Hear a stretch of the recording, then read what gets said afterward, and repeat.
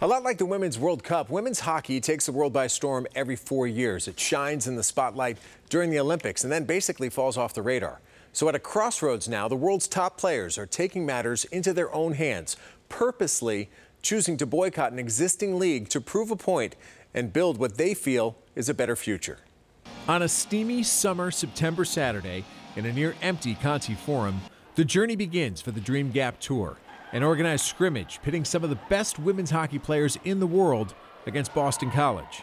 Their first chance as a union to hit the ice together and take that next step toward creating a profitable, successful league, a full-time profession for female hockey players. Right now there is a dream gap between little girls and little boys and what they can aspire to be when they grow up. And so unfortunately right now, for the young girls that are up and coming, there isn't that dream to be able to be a professional hockey player when they grow up. If you're born a boy, you have the opportunity to do that, but if you're born a girl, obviously there is that discrepancy right now. And so the fight for that is for the next generation, but also for the game, because I think that the women's game has grown so much and it's continuing to grow. We're not yet afforded the resources, the exposure, the visibility. We're trying to fight for a sustainable league moving forward.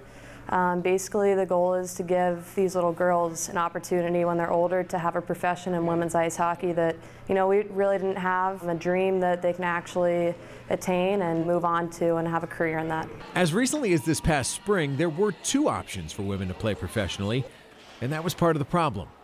The Canadian Women's Hockey League ceased operations in July, citing an overbearing amount of financial strain, some of which was created when the National Women's Hockey League was launched in 2015. Two leagues created fragmentation. Sponsorship and advertising money can only stretch so far. The NWHL, based in the United States, is still operational, but facing major scrutiny for the manner in which it treats its players. I thought we weren't getting questions about the NWHL, so I'm going to skip that one. Katie Burt grew up in Lynn, played goalie at Boston College. In fact, she was one of the top goaltenders in the history of women's college hockey. Along with nearly 200 other players, Burt has joined the newly formed Professional Women's Hockey Players Association. They will not play in the NWHL. They will spend the next few months showcasing their skill around North America together, demonstrating what women's hockey at its highest level can truly look like. We're going into different markets, right? We're going to New Hampshire, Chicago. There's a showcase today up in Toronto. We're kind of hitting all these markets, trying to push our mission, gain some traction, gain some support. As female hockey players, we kind of are trying to step up and say that we deserve better. Better in the sense that more support, not just from sponsors, but in terms of a marketing perspective. It's hard to get people at games when they don't know about it. So there have been a number of people that I've talked to that are like, oh, what is this? What it is, in reality, is a leap of faith, a belief in themselves and what they stand for, what they deserve as highly skilled athletes with many goals, but one primary mission.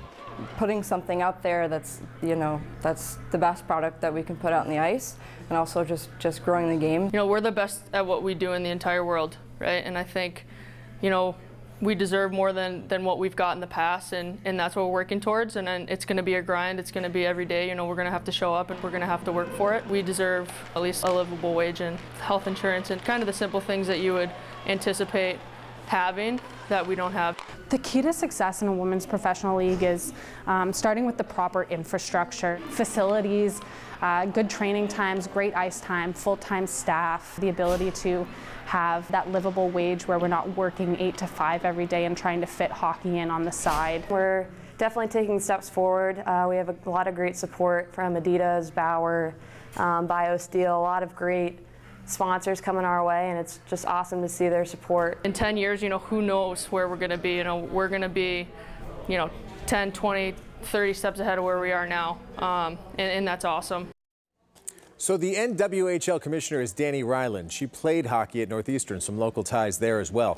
Danny's disappointed by what has transpired. She claims the NWHL is doing everything it can do to build the league the right way.